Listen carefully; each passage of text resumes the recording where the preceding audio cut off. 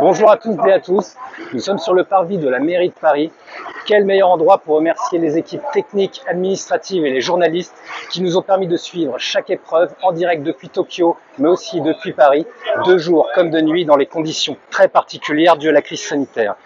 Rendez-vous est pris en 2024 ici à Paris, mais pas seulement, puisque des épreuves se dérouleront notamment à Marseille, à Lyon ou encore Bordeaux, et également à l'autre bout du monde en Polynésie où se dérouleront pour la première fois des épreuves de surf. En espérant que la situation d'ici là s'améliore, FO France Télévisions vous dit à très bientôt.